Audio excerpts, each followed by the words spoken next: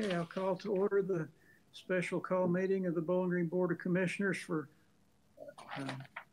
August 18th, 2020. I'll call the roll. Perigin. Here. Beasley Brown. Here. Denning. Here. Nash. Here. Wilkerson is here. First item is approval of the minutes for our special meeting on August 4th, 2020. Motion by Wilkerson and second by Perigin. Are there any additions, deletions, or corrections? I'll call the roll. Perigin. Yes. Beasley Brown. Yes. Denning. Yes. Nash. Yes. And Wilkerson is yes. The first item is Municipal Order 2020-128. Municipal Order approving the promotions of Brian Harrell to the position of Deputy Police Chief, Robert Hanson to the position of Assistant Police Chief, Eric Houchins to the position of Police Captain, and Mark Kaiser to the position of Police Sergeant in the Police Department. Motion by Wilkerson and second by Perigin. Mr. Meisel. As you know, we had a chief to retire, Chief Hawkins, and we approved the promotion of Chief Delaney just a few weeks ago. With that comes promotion opportunities at 4 different levels of the police department, and we are here today to announce those. I'm going to turn it over to Chief Delaney, standing by at our police community room. Chief Delaney, you there? Yes, sir. Good afternoon. Can you hear me okay? Okay. Yes, sir. I'm pleased to announce we have 4 promotions. As Mr. Meisel expressed, from the retirement of Chief Hawkins and my promotion, created some vacancies. And one of the first ones I'd like to go over is the position of Mark Kaiser, the promotion to Sergeant, if he would come forward. Him and his wife, Emily, here today for this celebration. Mark Kaiser started with the police department in 2010. Recently, he's assisted us with the curriculum for the Law Enforcement Academy here in Bowling Green. He's been a member of our critical response team, a firearms instructor, a patrol training officer, and he does an exceptional job training our new and young officers. He takes time, caring, and understanding to make sure that they're trained well. So that's one of the qualities he has is patience. And he's very good at training officers. Like I said, his wife Emily's here to celebrate with him today. So the first promotion will be for Mark Kaiser to Sergeant.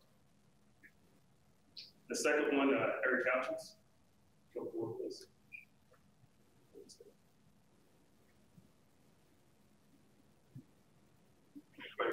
That's fine. Either side. Eric Houchins, his wife Jessica and his daughter Addie here today to celebrate with him. He started with the police department in 2007. He's currently in our training division, but Eric graduated WKU with a BS with his major in physics in 2008. And he helped develop the curriculum for the Bowling Green Law Enforcement Academy. He's a member of our PRT critical response team. He's a PTO trainer, accident reconstructionist, DT instructor, and like I said, a training sergeant. And he's been an integral part helping get our academy going. So the second promotion today will be for Sergeant Eric Houchins, the position of captain. Third, Captain Robert Hanson, come forward, please. His fiancee Jennifer and his father Alan are here today to celebrate with him. Thank you, brother. Robert started his career early with us in 1997 as a cadet. So Robert's grown up here in the police department with us. And in 2000, he became a police officer. He graduated at Western Kentucky University in 2004 with a Bachelor of Arts in Political Science, and then a Master of Public Administration in 2006. He's instructor for our academy. He's a Kelly C certified instructor. He's been the Federal Law Enforcement Training Center. He's a driving instructor, crisis intervention training instructor, firearms instructor, fitness instructor, a taser instructor. He's a graduate of the Academy of Police Supervision and a graduate of the Criminal Justice Executive Development Program. He's also been on our Honor Guard. He's been a training officer. He was on our critical response team where he served as a sniper and also as a team leader, a motorcycle officer, and a motorcycle unit supervisor. So he's done a lot of things, and we're happy and pleased to announce for him to be promoted to major.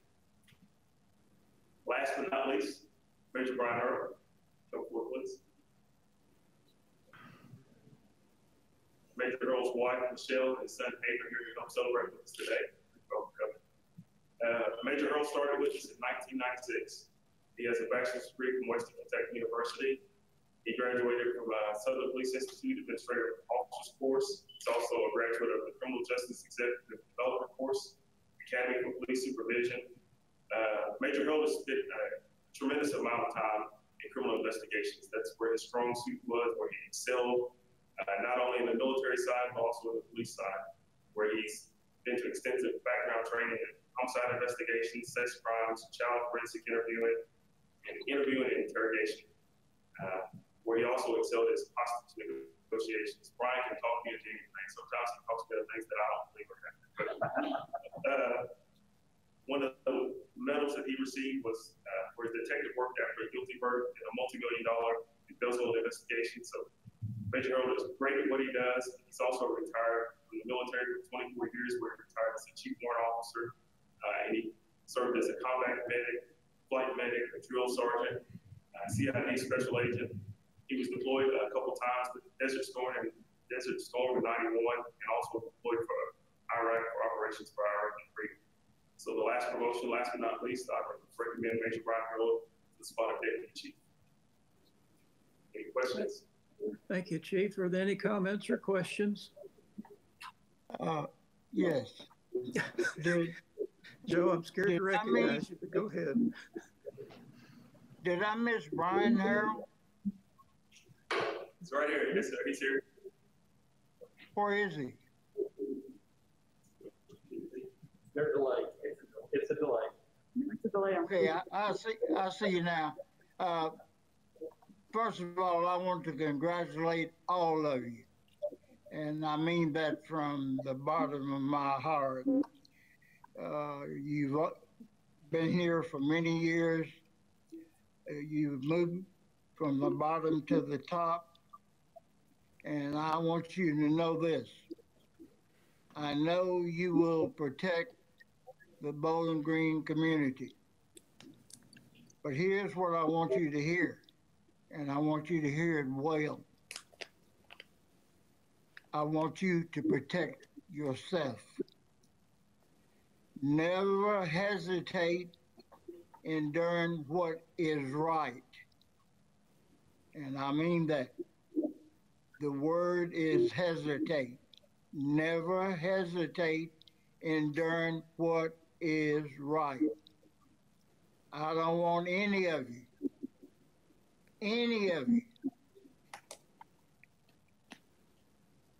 and the people you supervise to get hurt. I had a gun thrown up in my face in 1970, and the man was going to kill me. And I have the gun at home now. 38 Smith & Wesson, 6-shot. I've never taken the bullets out of it. I got it away from him. And I had pulled my .357 and leveled down on him. Had he taken another step, anyhow.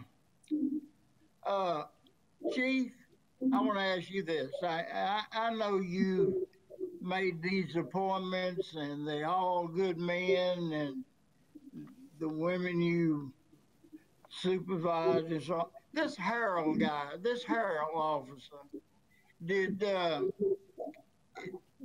know he's come up through the ranks, but did you do some double checking on him? Yes, sir. We checked him out thoroughly. He's more than qualified. Okay, I'll take your word for it. I was worried about him. I've known him a long time, and he's always been a Class A fella, and if you say he's all right, I believe you. He's all right. Yes, sir. Congratulations, guys. Thank you. Thanks, Joe. Are there any other comments or questions? I'll call the roll. Perigin. Yes. Beasley Brown. Yes. Denning. Yes. Nash. Yes. And Wilkerson is yes. Congratulations to all of you. I suggest you disconnect so we won't be listening to the rest of your program over there. All right. Next item is Municipal Order 2020-129, municipal order authorizing and accepting bid number 2020-50 for APC uninterruptible power supply replacement for the police department from Insight Public Sector Incorporated of Tempe, Arizona, in the amount of $117,101.98. A motion by Wilkerson, second by Perigin. Mr. Mizel. You all remember the last meeting, we accepted a grant for this equipment, and we got a grant of $103,106.71. We went out for bid, and we are selecting Insight Public Sector Inc. of Tempe, Arizona, for our UPS system. This is the uninterruptible power system that kicks in before the generator takes effect when there's power outages at the police station. And so our existing UPS is 15 years old. It's time to replace it. Fortunately, we got the grant in and we have the bid in hand for the 117,101. That only gives us a difference to cover of $13,995, which is going to be covered out of the two 911 funds. And so that puts us in really good position. I want to thank everybody that worked on this grant for getting it. Thank Lynn Hartley for working on this bid and getting this close to what we had for the grant. So be glad to answer any questions. Are there any comments or questions? I'll call the roll. Perigin. Yes. Beasley Brown. Yes. Dennings. Nash. Yes. And Wilkerson is yes. Next is Municipal Order 2020-130. Municipal Order authorizing and accepting bid number 2020-58 for dispatch center console furniture and flooring from Watson Furniture Group Incorporated of Poolsville, Washington, in the total amount of $160,713.25. Motion by Wilkerson and second by Perigin. Mr. Mizel. This was another grant that you all approved last meeting from the 911 Services Board. This one is for the console workstations in our dispatch center. We were able to get $112,336 in grant funds, which is going to cover the console furniture that we're buying to replace the workstations in dispatch. We're going from 7 workstations to 9. And along with this, we're going to go ahead and replace the flooring, get that more stable underneath the floor for the dispatch room at police station at 911 Kentucky. And so the flooring is the $48,377. We'll cover that with the 911 funds of 272, 276, the E911 and wireless 911. And then the grant covers all of the furniture purchase. So this was an evaluated bid. We did get 2 bids, and the evaluated bid turned up for Watson Furniture Group. Price was weighted in at 50%, 40% for design, and 10% on references. We're going with Watson Furniture Group out of Poulsbo, Washington, in the amount of $167,1325. Be glad to try to answer any questions you might have on this item. Are there any comments or questions, Joe? Yeah, Jeff, what kind of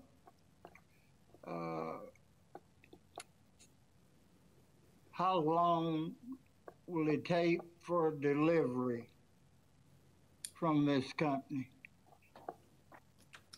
That is a good question, Joe. I think you stumped me on that one.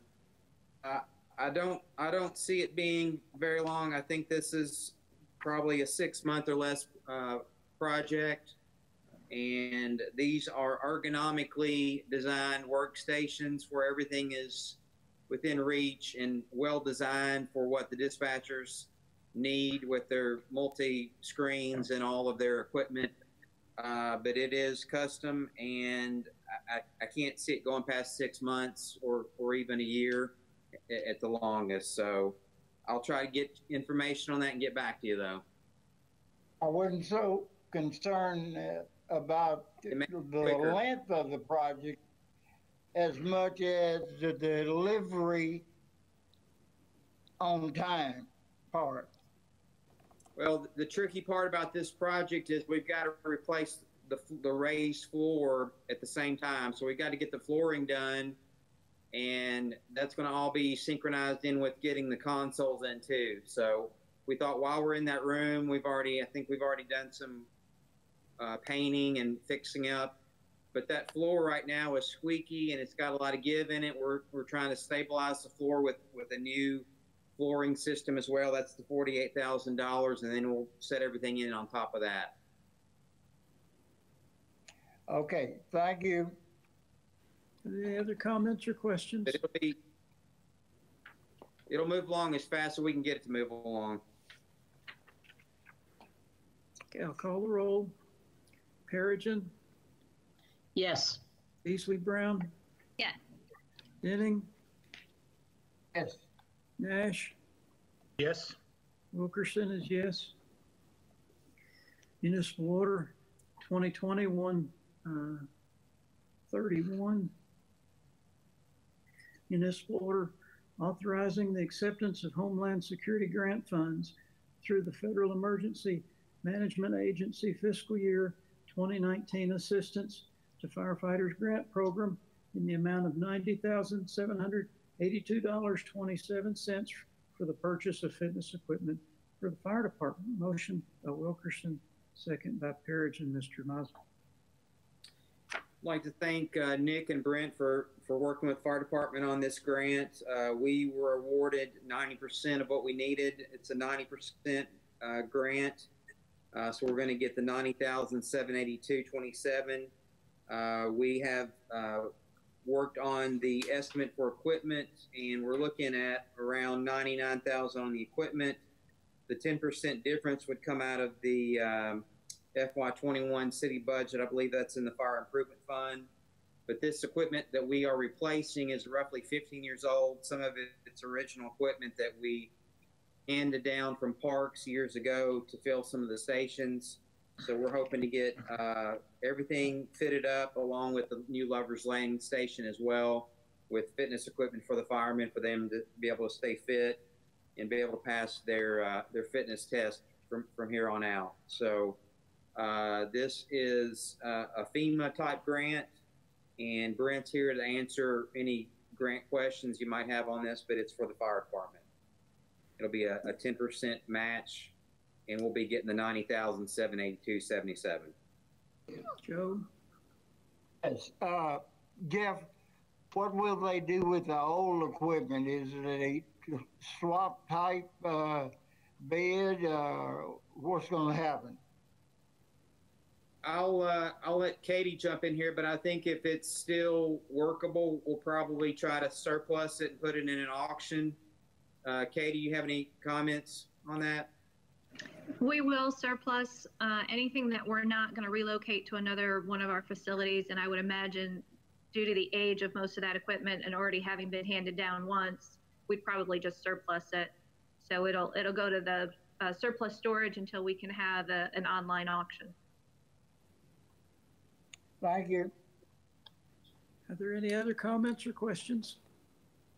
I'll call the roll. Perigin, Yes. Beasley Brown, Yes. Denning,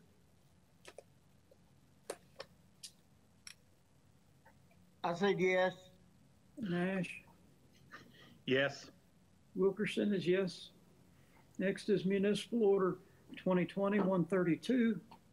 Municipal Order authorizing and directing the mayor to enter into grant agreements for flexible neighborhood grants with various neighborhoods. Motion by Wilkerson, second by Perigin. Mr. Mizel. Probably for over 20 years, we've been doing these select neighborhoods action program grants through our NCS department.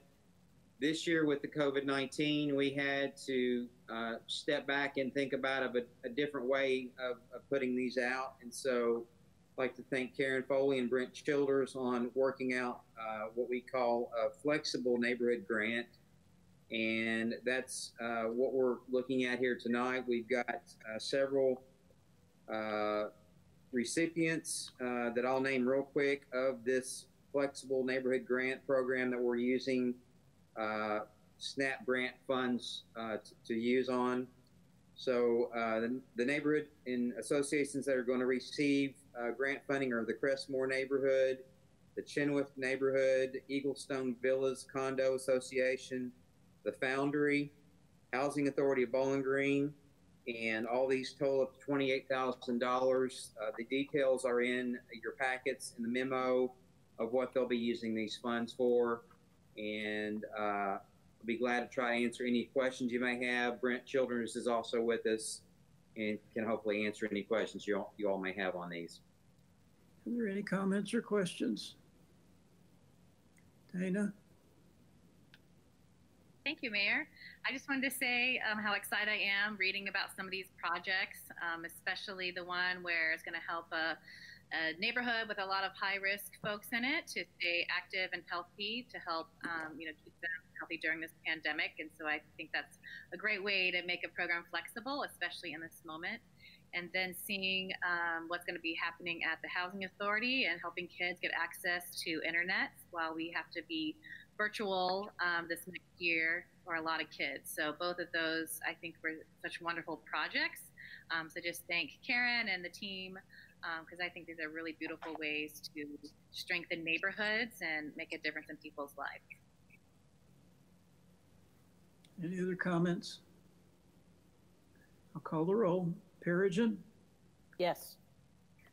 Beasley Brown? Yes. Denning? Nash? Yes. Wilkerson is no.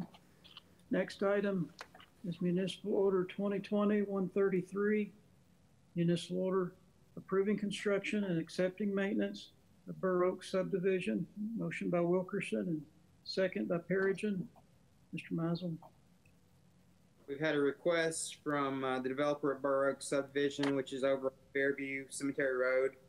All inspections have been done to accept this into the city by planning and zoning and our own city engineer staff.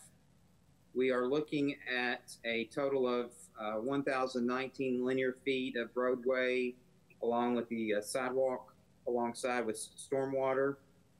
This is a residential subdivision, so there are some places where sidewalk was not completed, but we do have a $25,000 cash bond in place and have a 1-year agreement to get that completed on the remaining sidewalk. And I have Melissa standing by. She's watching, but if you all have any questions that I can't answer, I think she can text me and help answer any questions if I have on this. But it's just a standard acceptance of subdivision inside the city. Are there any comments or questions? Yes, Mayor, for those that may not know, this is the property on Cemetery Road where the great big American flag was always on the lawn. That's Bob Burr's subdivision, and he lives in the big house at the back from Cemetery Road, at the back of the project. Thank you. Slim, did you have a question or comment? I did. I just want to clarify, and I'm trying to crane my neck to look at the map. This is the subdivision on Fairview Avenue, not the subdivision on Lover's Lane. Correct. Okay. Correct. Thank you. Thanks for the clarification. Any other comments or questions? And Slim's right. We just approved the other night an acceptance over at where Slim is talking about Cemetery Road and Lover's Lane.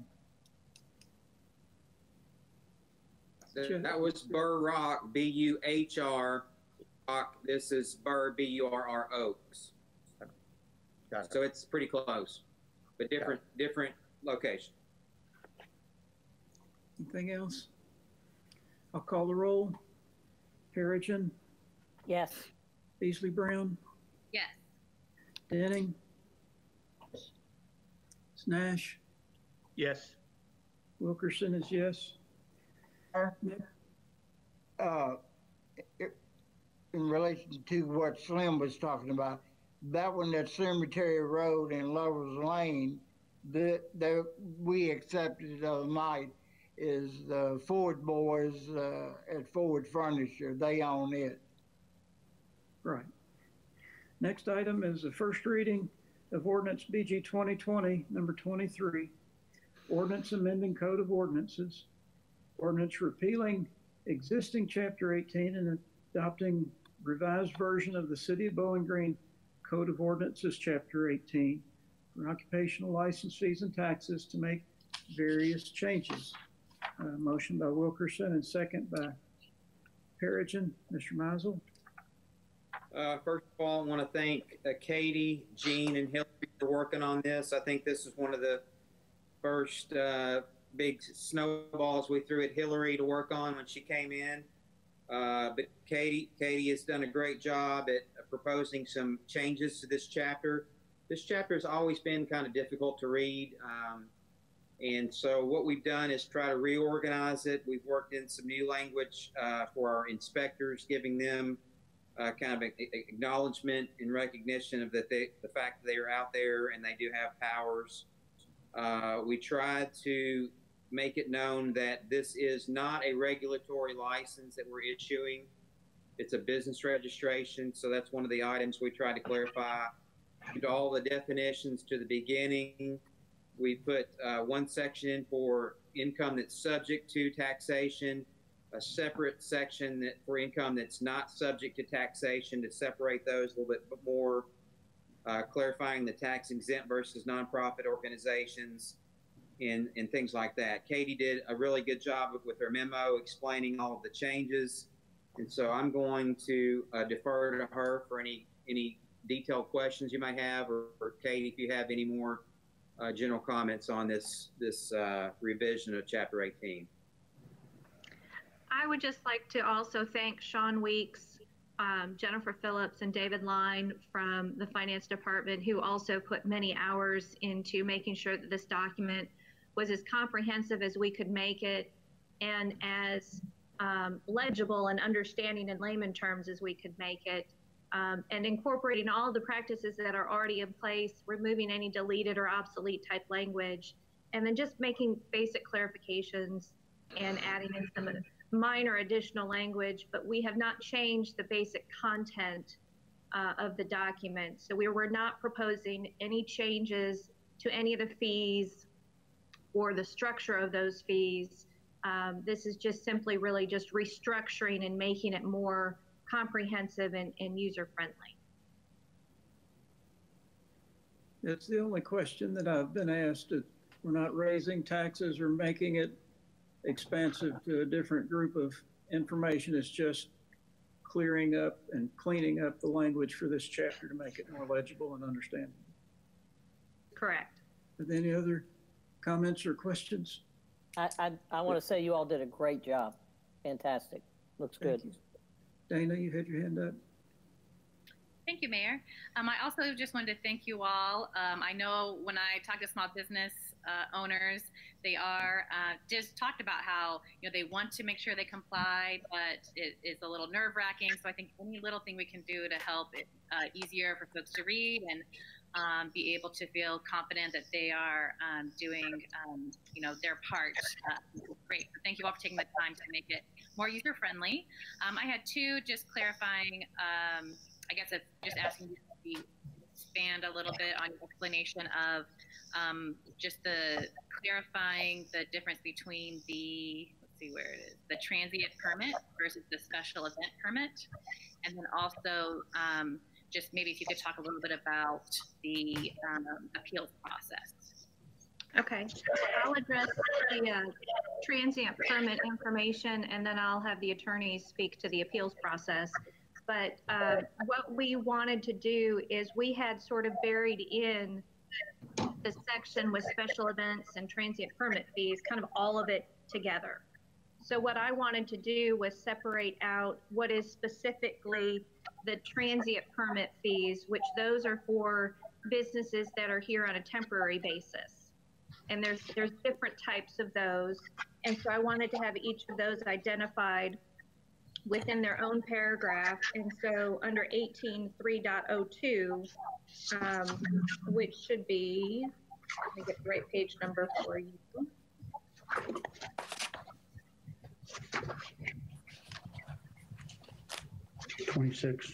Yeah, page 26 and 27 basically identifies for you the specific types of the transient permit fees. So there could be there's different types of contractors, there's peddlers, there's other information like that. So we separated that out. And those fees are based on the number of days or the number of employees that you're going to have on hand for a period of time. And then the actual special event permit fee, again, there are varying types of events that could take place, and those are a different set of standards. And so we wanted to separate those two categories out, make it more understandable and more upfront as to what the transient permit fee is versus what is specifically special event. Does that answer your question? Yes, thank you for explaining that. Okay. And then I'll let Jean or Hillary speak to the appeals process. But we did want to try and incorporate some language in here that would allow us to maybe better deal with some issues or concerns or controversies that may come up, give us a little bit of flexibility in being able to deal with those. And so, Jean, if you want to respond. I will quickly first, and Hillary can jump in. First, I guess, say finance does a great job of collecting this chapter. I don't know what their numbers are, but it's probably 95% of the funds are collected. The finance does it initially. From time to time, though, there's going to be people who are not paying withholdings, which is a little worse on withholdings because that money's not theirs. It belongs to the employees that they took out or the net profits. But sometimes the business owner may come to us and say, for some kind of reason, I'm having trouble making the payments or particularly net profits because we want the withholdings if we can get them. Today, I guess in the past, we've always had some negotiation power. We just never had language in the ordinance. If somebody could come in and give us a good reason, we would try to work with them and help with them. We do payment plans too, but we worked with them in the past, but the ordinance never really had good language in it. So we thought if we're going to, negotiate with people, we need some language, to actually give us that authority to do it. So that was the first thing. Then we put that, after we put that in, we also thought that, sometimes it's maybe not as good to let the department that makes the initial determination also be the department that makes the final determination. It's kind of like, you're appealing to yourself. So we thought that if there was some person who came in and gave us a good reason why they couldn't pay the penalties and interest, we're not going to forgive the actual taxes. We're not going to do that. Penalties and interest maybe. But if they had a good reason, the first step would be the finance department. If they were not satisfied with the finance department, we thought a good process appeal issue would be let them at least appeal to the city manager, have a fresh eyes look at it, fresh ears to hear their explanation, at least give them one more opportunity to appeal the decision from the finance department about why we should need to negotiate with them a little more. Hillary, anything else? Or? I don't think so. I think that's correct. We just wanted to make sure there was a fair process here in case someone did not like the fees that were assessed or the penalties or the interest or wanted to work something out, that the finance department or Jeff in, conjunction with us could work out payment plans or maybe not impose penalties, but whatever needs to be done, and that it's spelled out in here how we handle that. Does that help you? Thank you. Any other comments or questions? I'll call the roll. Perigin. Yes. Beasley Brown. Yes. Denning, Yes. Yes. I got you, Joe. Nash, Yes. Sorry, didn't hear. Wilkerson is yes. The second reading will be at our next meeting. Next is the first ordinance BG 2020-24, first reading. Ordinance annexing property by consent. Ordinance annexing a total of approximately 0.96 acre of property located at 5844 Scottsville Road, with property presently owned by CSR BG Investments LLC, with said territory being contiguous to city limits, and further approving an associated economic development annexation incentive agreement. Motion by Wilkerson, second by Perigin. Mr. Mizel. Can't hear you. Jeff, can't hear you. I apologize. I'd muted myself. As you probably figured out, this is the old Audi, next to the old Audi driving range. As you can see on your map, it says Audi Way. There are apartments back in there now. This is one sliver of that property that did not get annexed at the time. The road frontage is where Snowball's icy dessert things are that fronts Scottsville Road. Brent worked on this with the developer. We did give an incentive to the rest of this development. This was the last piece of it.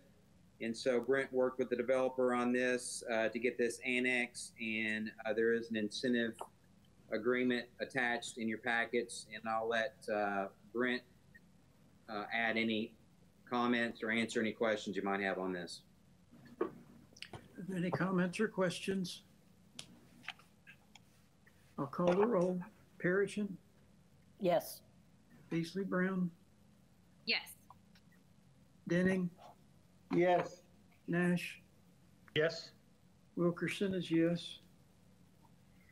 Next is the second reading of ordinance BG 2020, number 21, ordinance rezoning real estate, ordinance rezoning a portion of a tract of land containing 4.68 acres from heavy industry to highway business located at 5557 Nashville Road, presently owned by Bowling Green Area Economic Development Authority and care of Ron Bunch. This is a second reading by unanimous recommendation from Planning and Zoning. Are there any further comments or questions? I'll call the roll. Perigin, Yes. Beasley Brown, Yes. Denning,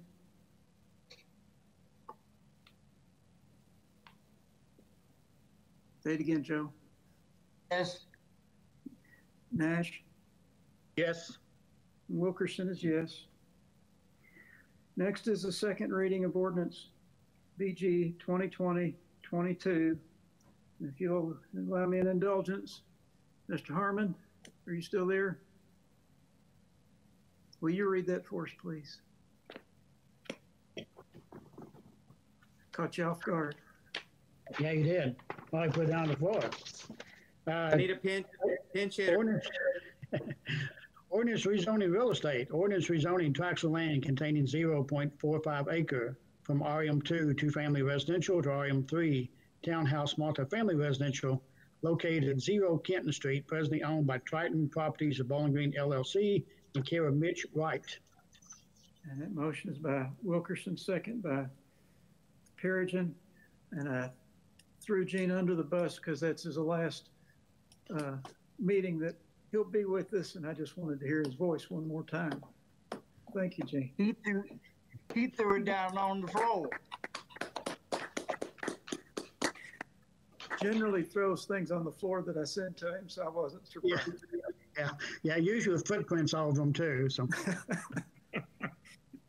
this is the second reading of a unanimous recommendation from Planning and Zoning.